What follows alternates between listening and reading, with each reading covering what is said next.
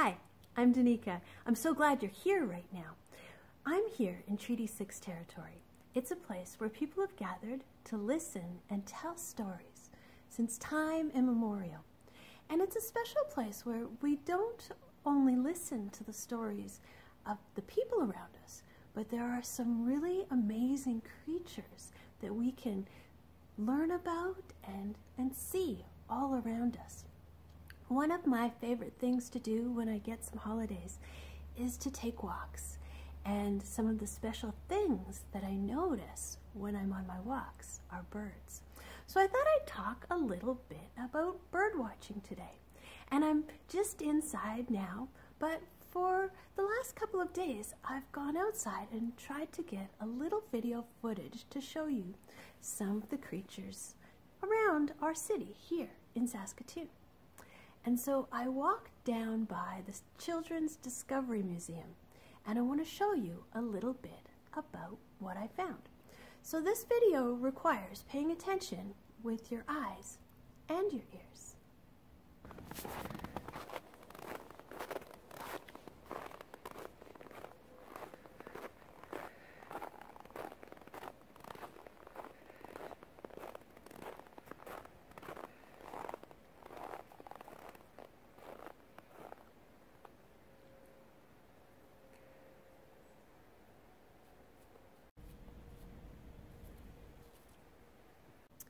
So do you know what kind of bird that was? That was a magpie. And you can see that it was searching for something to eat.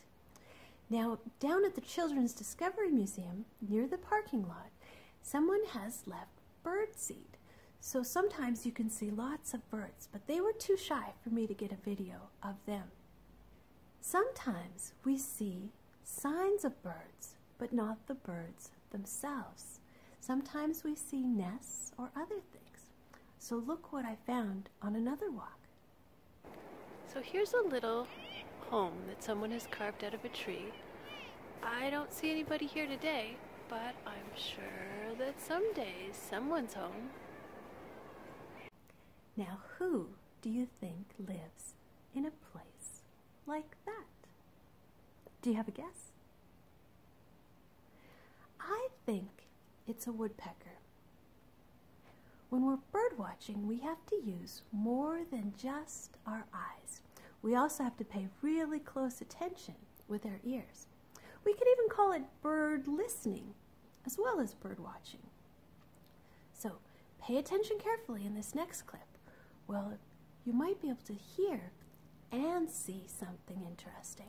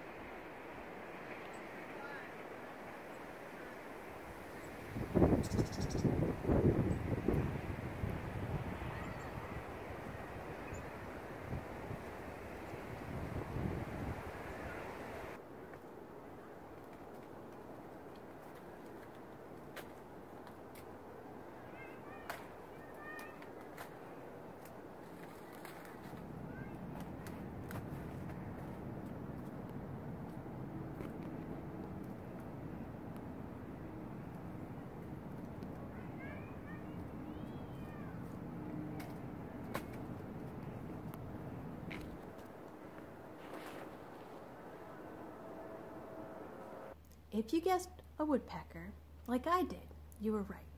It was a downy woodpecker. I don't always know the names of the birds that I see. And sometimes I ask one of my friends who loves bird watching, and he collects the names of the birds that he sees every year.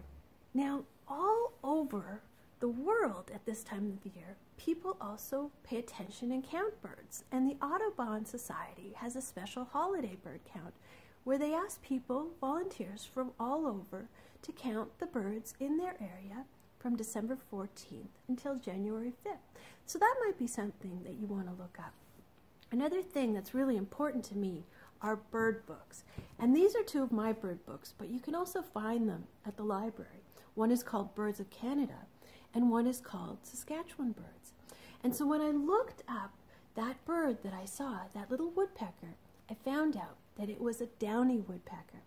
And I know that in the tree, on the outside of the tree, was a male because it had a little bit of red on its head. So that was pretty exciting.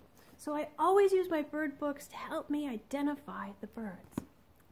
So I hope that you have some fun with bird watching through your holiday season as well. Thanks for watching.